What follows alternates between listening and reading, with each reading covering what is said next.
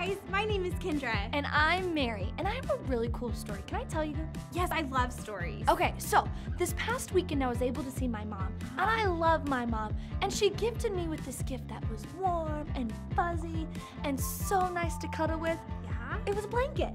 I love blankets. I know, but so the cool thing was about the story is that I loved it so much that I brought it into church to show all my friends. Oh, that sounds wonderful. But the bad part of the story is I lost it at church. Oh, man. What a bummer. Well, I have a story, too. Can I tell you? Yeah, I'd love to hear. Well, this week I was wandering around the office, and sometimes it gets really cold here, and I was just like, oh, man, I'm so cold. And I looked on a couch, and I found this really awesome blanket, and it's pink and fluffy and oh so warm. It's my new favorite thing. Miss Kendra, that's my blanket that I lost. Well, not anymore because it's mine. Oh, Kendra, It's mine please. now. You know, I love that blanket so much and care for it. Can I buy it back from you? I have money. I would love to pay to buy it. Well, you know, since you love it so much, Yeah? and you care about it so much that you're willing to pay for it, Yeah. I guess so. Thank you, Kendra. You're I'm so thankful for my blanket back. You're welcome. And you know what? This whole thing with the blanket reminds me of our God statement for this week. What's our God statement, Kendra? Well, our God statement is God is Redeemer. Yeah, and the word redeem means to buy back. Like I bought back my blanket. Yeah, because you loved and cared for it so much, you were Yeah. willing to buy it back from me. I can't wait to hear more about how God is Redeemer. Me too. But before we do, it's time for worship. So let's all stand up on our feet. Friends, join us in worship today. Hey New Life Kids, it's time to worship. Everyone stand up and let's dance together.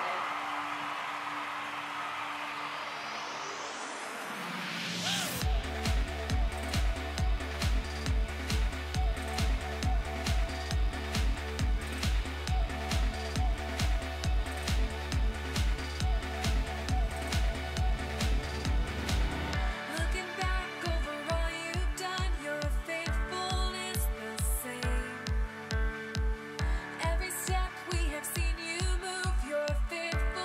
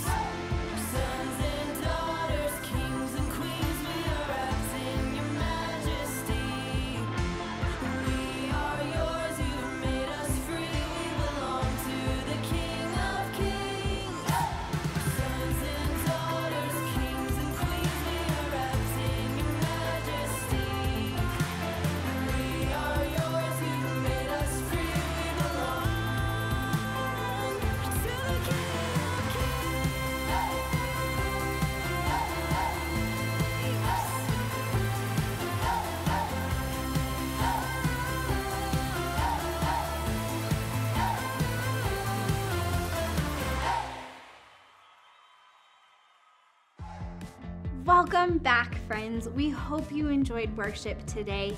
And now it's time to dive into the big God story. But before we do, let's kind of go back a little bit and remind ourselves of what today's God statement is. Good. God is Redeemer. We're going to talk about what the word redeem means, and it means to buy something back. So just remember that as we move forward through today. So before we begin, we'd love to start with prayer. So if you can close your eyes and bow your heads, we'll pray and then we'll begin. Holy Spirit, we invite you into this place. God, we invite you to be teacher. Would you teach us more about how you are Redeemer? We love you and we praise you. In your Son's name we pray. Amen. Amen. Friends, today we are starting at the very beginning of the big God story. We find that in the Bible, in the book of Genesis, which is the very first book of the Bible.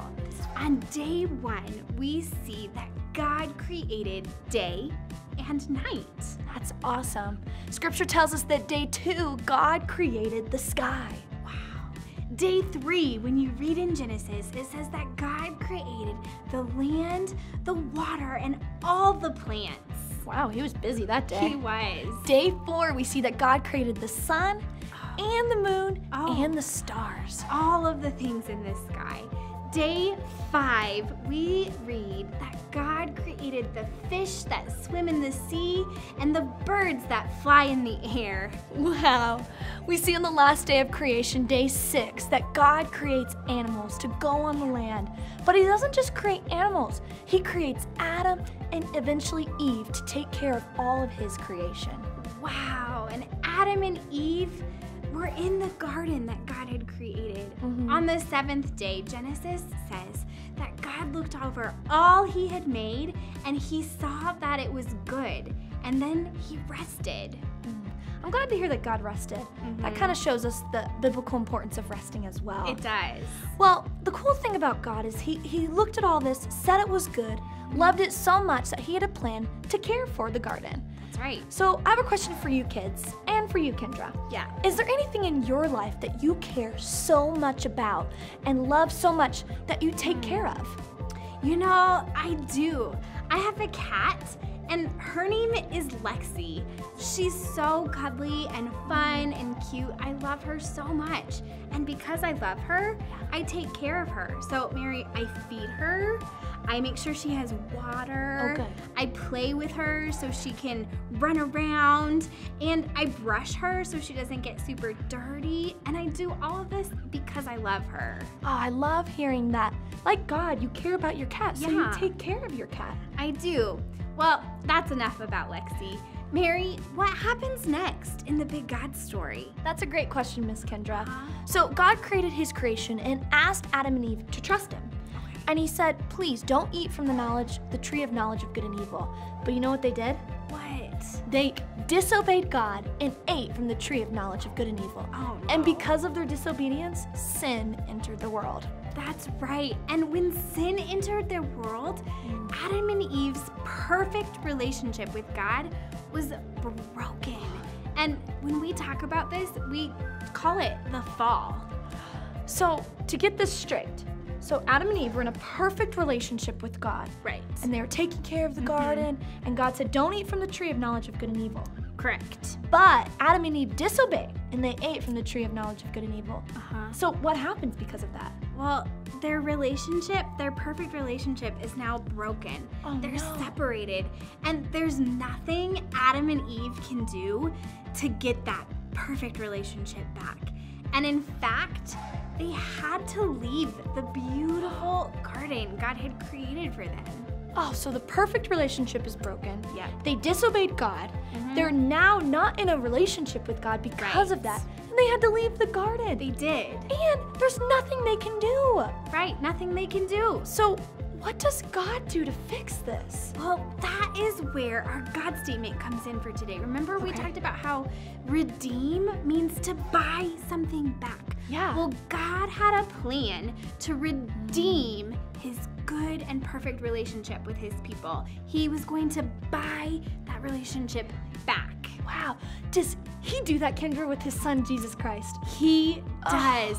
God loved and cared for all his people so much that he sent his son, Jesus, to restore that broken relationship. Wow, Kendra, I am so thankful that we serve a God who loves us and cares for us so much. Me too. That He had a plan to redeem the broken relationship. Yep. And you know that's cool is that this redemption was not just for Adam and Eve, but it was Really? for all people. That's right. It is for all people. And you know, the way that we can be in relationship with God is saying yes to making Jesus Lord of our life.